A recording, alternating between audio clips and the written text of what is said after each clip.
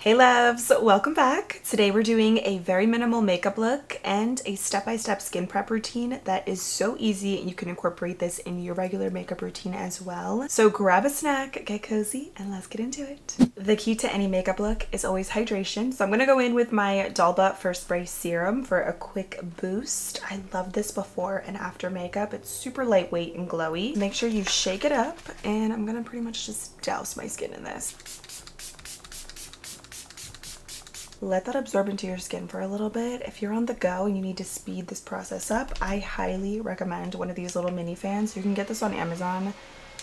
It's so good. I love to use this in the morning too when I'm doing my morning skincare. Another Dalba product I love is this all-in-one multi-balm. It's pretty much like the spray serum but in a balm form. So I'm going to apply this on my under eyes. I have super dry under eyes, so I love to use balms because I feel like the hydration lasts so much longer, and then my concealer and everything wears so much better throughout the day. You could pretty much put this wherever needed. If you have just really dry areas on your face, just swipe this across and it is super hydrating. If you like the spray, you're gonna like this balm as well. It's so good. And I like to use a moisturizer with SPF in it, and this one is really good. It's the Naturium SPF 50 Dew Glow Moisturizer. I just bought a brand new one of these. I've gone through so many of these, and now they have Naturium at Ulta, which is nice because it used to only be at Target. But such a good SPF that you can use under makeup. It's not too much, but it does give you a glow, but it wears nicely under other products. I did my skincare this morning, but this is kind of just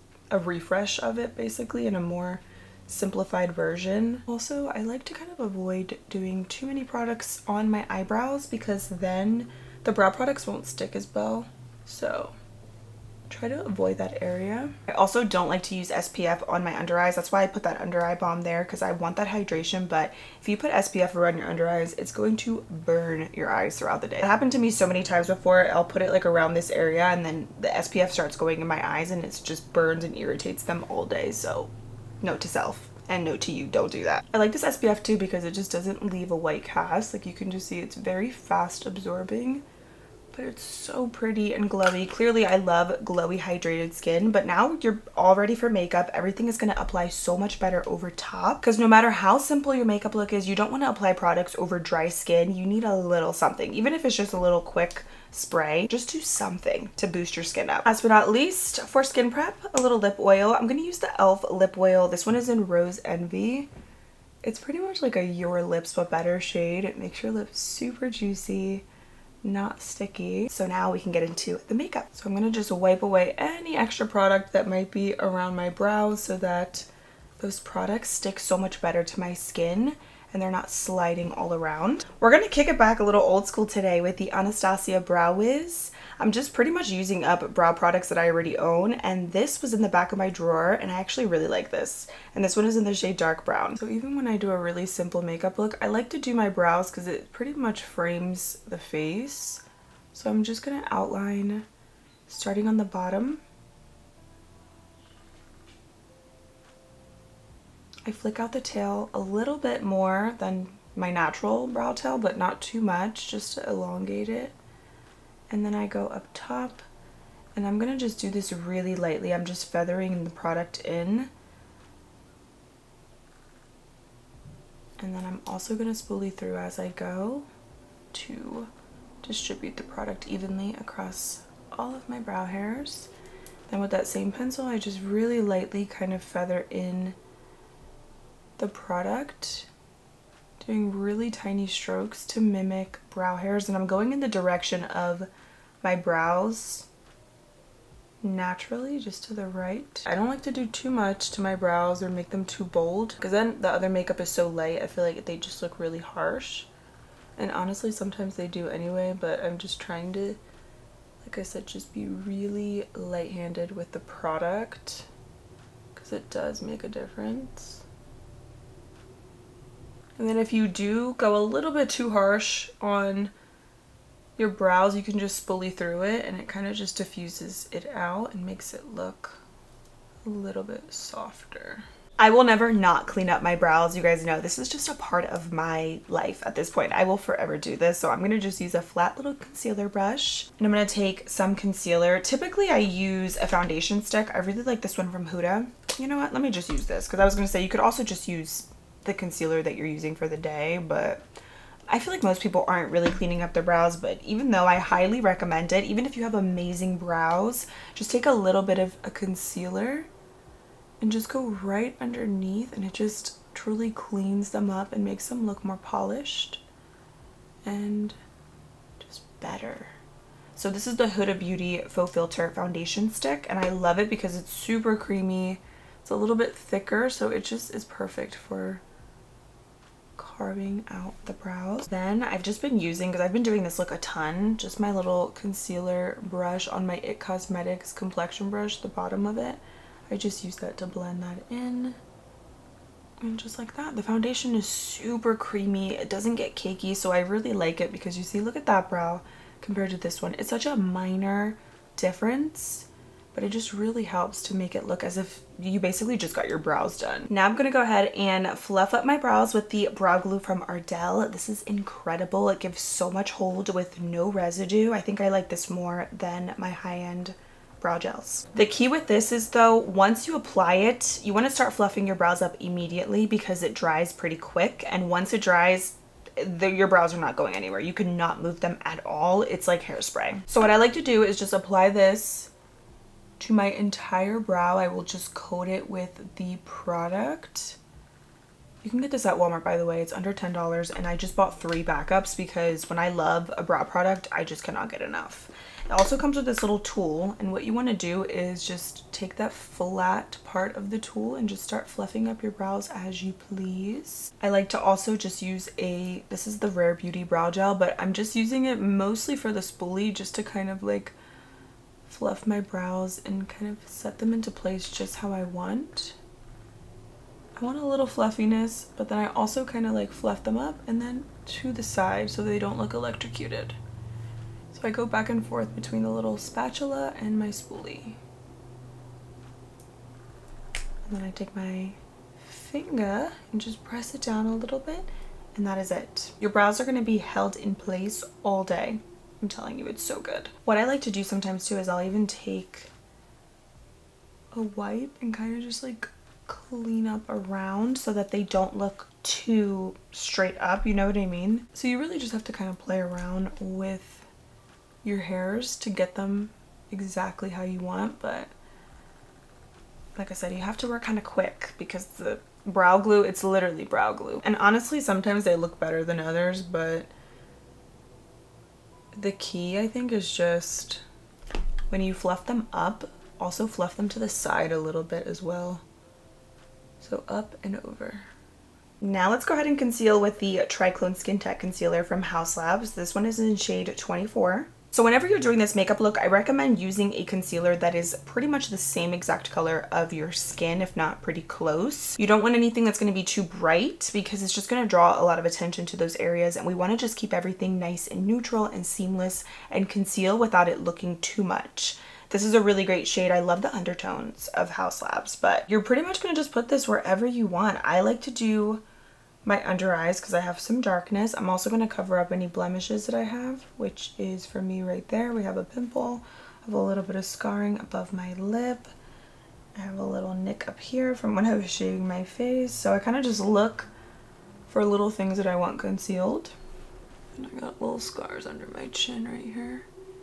Super creamy. This has a whipped consistency, but it just gives really beautiful coverage, and I love the way this wears throughout the day. I'm also using a fluffier concealer brush. This one is from BK Beauty, the N14. I'm using something a little bit more fluffy. That way it just gives a really soft, diffused look, but it's going to keep that coverage in there. If you use a sponge, it can look really splotchy, and it's going to take away the coverage of your concealer. So a fluffy brush that still has some density to it is perfect for this kind of look. You see how it just concealed everything, but it still looks like my skin. A really good concealer that I also love for this is the NYX Bare With Me Concealer Serum. And since we have that skincare underneath, everything just blends a lot better. Doesn't have to really be honestly super perfect also, because that's kind of the point of this makeup look. You're supposed to just look a little bit more refreshed and polished, but still, you know, natural-esque. This is one of my favorite concealer formulas of all time. It's incredible. Now I'm gonna add some cream blush just to warm up the skin and bring a little bit of color back. And I know that I've been using these a ton, but I cannot get enough of these Rhode blushes. I have not been more excited about a blush. Honestly, I cannot stop using them. This one is in the color Freckle. I love to use these on the lips. This color is just fabulous because it's a very pretty, neutral, warm peach. It's like a neutral peach. It's not too much, but I'm just gonna do about that much. Maybe a little bit more. They're super just creamy and rich. They give a really good amount of pigment. I'm going to use my IT Cosmetics Heavenly Luxe complexion brush, and I'm just going to press that into the skin. I'm going to bring it up towards my temple just a little bit.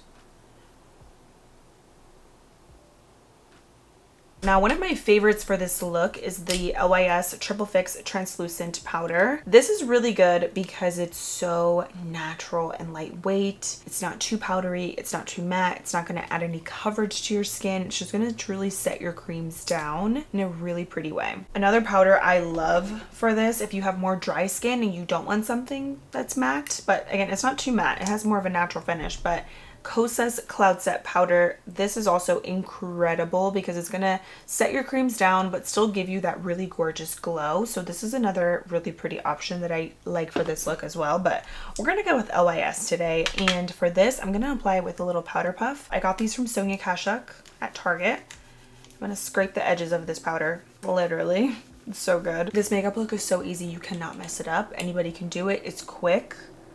And I'm going to just take that, and you definitely want to set that concealer down, especially on the under eyes, because if you're like me and you get a lot of little creases, it's okay. They're normal. It happens.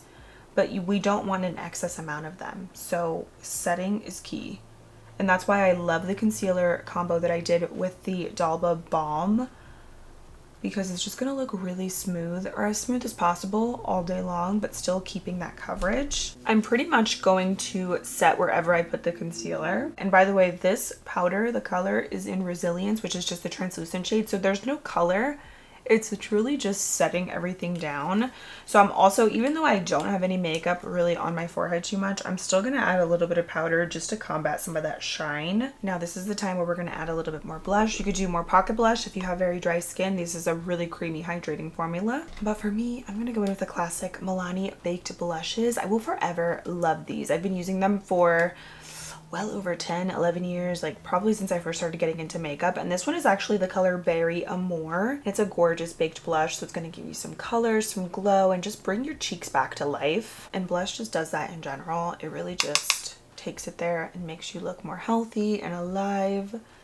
So I'm just adding that right over top of that freckle shade. It's honestly a really good complementary color. I'm adding a touch of powder bronzer with a Juvia's Place bronzer. This one's in the shade Medium. I'm gonna just do like a little bit of this color right here, just because we have a lot of blush. I mean, you could always tone it down, but I kind of just want a little touch of warmth right in this area as well. Now I'm going to curl my lashes and do a really light layer of mascara. Sometimes I honestly will just curl my lashes and not do any mascara if I don't feel like washing it off at the end of the day, because, you know, sometimes it gets like that. But I'm going to use my Haley's Beauty Lash Curler, and the key is heating up your lash curler. It's going to make the curl last so much longer throughout the day. So let me do that right now. Now let it cool off for a few seconds. Don't just go applying this to your eyes, because then you're going to burn yourself. Just wait a little bit, a few seconds, and then start curling away. Look at the difference just with curling your lashes, how much that makes a difference. So if you wanted to, you could just leave it as is, or you could do a really light layer of mascara. I'm going to do this twice. With the heat, I think it really just helps to keep your lashes nice and perked up. I think a good lash curler does make a difference as well. I do really love this one and my Tweezerman lash curler. They're like the two that I've been using.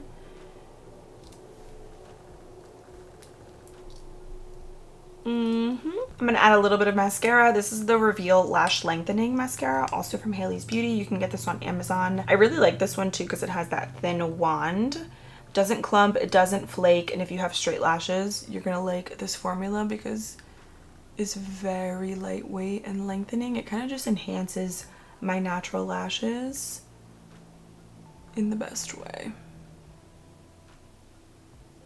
If it gets on your eyelids, literally who cares? Just wait for it to dry and it'll flake away. Just like that.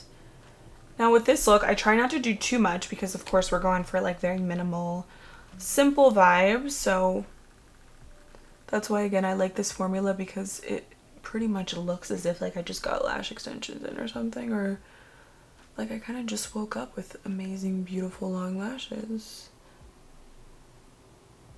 Wiping away any extra lip oil because I'm going to do lip liner, and that's another thing, kind of like with brows, you want to wipe away any lip balm that you have before you do your lip combo. That way it lasts so much longer. It just gives the lip product a little bit more grip, you know, so that it's not sliding all over. So just wipe away any lip oil, but the lips feel super soft. That's why I love those ones from e.l.f. because they really do hydrate.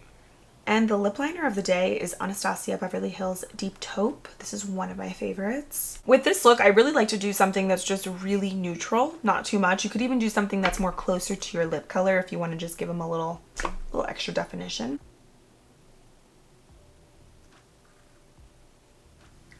A good lip combo is just it. Even with minimal makeup. I remember growing up, my mom and all of my tias, if they didn't have any makeup on, they would always have their lip combo on, if anything. So good lip combo is just always the way. And I love this one because it's a really actually long wearing formula. Just clean it up a little bit. Just adding a little bit more powder to that area. That's why I love this powder puff, because I feel like it really does a nice job at concentrating the product a little bit more precisely. And now we're going to go back in with the e.l.f. lip oil, again in Rose Envy. This is just a little extra step that I've been doing, tight lining my upper lash line with brown liner. I'm using Makeup by Mario Perfect Brown just to kind of make the root of your lashes a little bit thicker, and it makes your lashes, I feel like, just look a little bit better. See? Very small, minor detail. So this is the makeup look that I have been loving whenever I want to just go out the door, do something quick and easy, feel more alive, refreshed, and polished. And for me, this is a big deal because I'm definitely a go hard or go home kind of gal. I love my full glam and all the layers of makeup, but sometimes we don't have time for all that, or you just don't want to do it, but you want to just give yourself a little refresh. The longest part about this for me is my brows, but today was actually a good brow day, and whenever the brows go good, everything else is super quick. So this is the look I love whenever I just want to look like I slept a good 7-8 hours, even if I didn't. So I hope you guys enjoyed. I will have all the products linked down below in the description box if you're interested. Make sure to subscribe for new videos every week, and I cannot wait to see you in my next one. Bye!